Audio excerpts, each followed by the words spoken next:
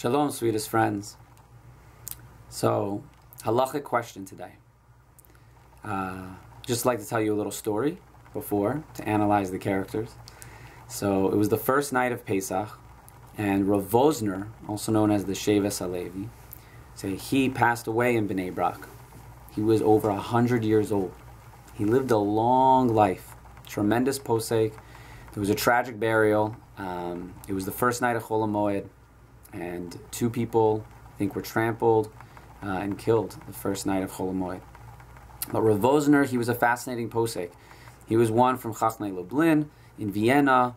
From Vienna, he went when Rav Meir Shapiro was still alive, and he came as a student to Chachmei Lublin. But he left to Bnei Brak before the war broke out.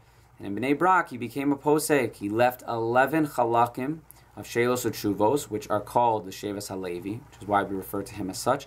And he left a phenomenal work on Hilchos Nida as well. So why do I mention this? So I'm going to share with you an interesting halacha, machloket, that the Sheves Halevi had with the Minchas Asher. I should say that the Minchas Asher really had with him, who came first, right? So the Minchas Asher is more recent. So the Sheves Halevi asked the following question.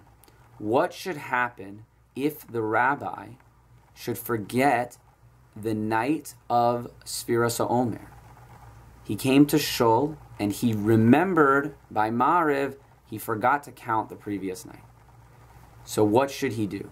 Again, he comes to Shul the next day and he needs to be the one to publicly say the Omer count. The rabbi of the Shul is the one who does that for the congregation. So what should he do? Should he make a bracha publicly or not? Again, the rabbi came to Shul, said, uh-oh, I'm out of the running.